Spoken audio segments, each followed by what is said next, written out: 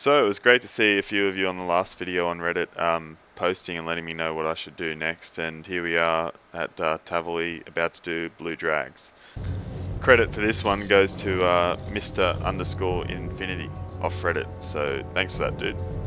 Unfortunately, when I was recording this one, I had forgotten to turn my mic back on in the recording software and ended up not having any of the hour of me talking to myself recorded.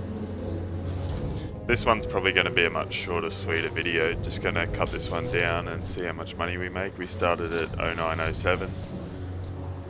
I also opted for ranged with bolts, so that's most effective.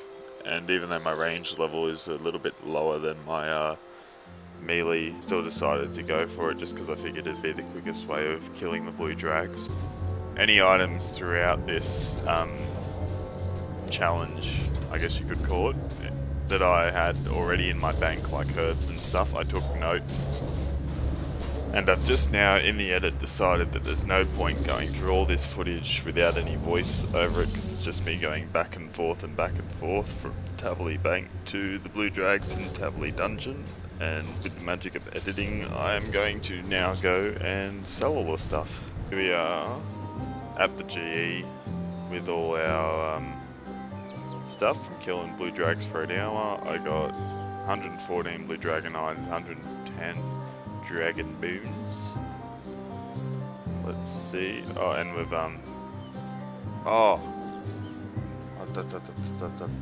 that's one thing I forgot. I made about 10k probably off the gold drops. So, you know, it's not much, but we can keep that in mind. Alright, 255k for our hides sold. 211k for our bones.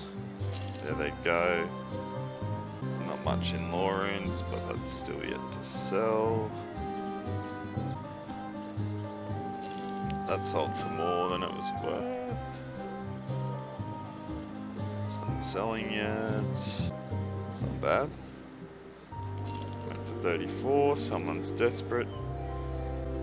Alright, so we've made 531 plus 2, so 533. Made 546, 547, let's say. 548, 549. So let's just say, let's put a round number on it. Put a round number on that one at 550k for killing blue drags for an hour, which is about a 250k increase on the goblins.